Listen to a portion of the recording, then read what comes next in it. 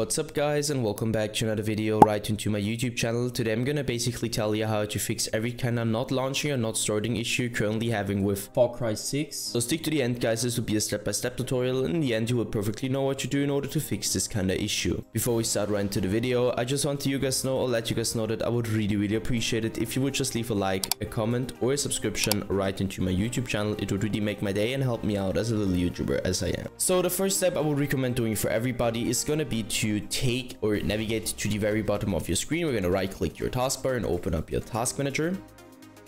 Once the task manager pops up, I want you to navigate to the top left corner, clicking onto processes. And once you click processes, I want you to click one of those random processes, doesn't really matter which one.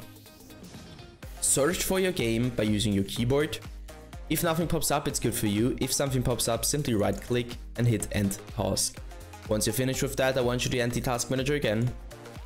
And the next step is going to be to take your shortcut of your launcher from your Steam or your game shortcut on your desktop. Take it, right click it, and go to the very bottom where it says properties. So you're going to hit that, hit compatibility, and simply copy my settings. So let's quickly run through it. Enable run this program compatibility mode 4, select Windows 8, disable full screen optimizations, as well as enable run this program as an administrator, hit apply and OK.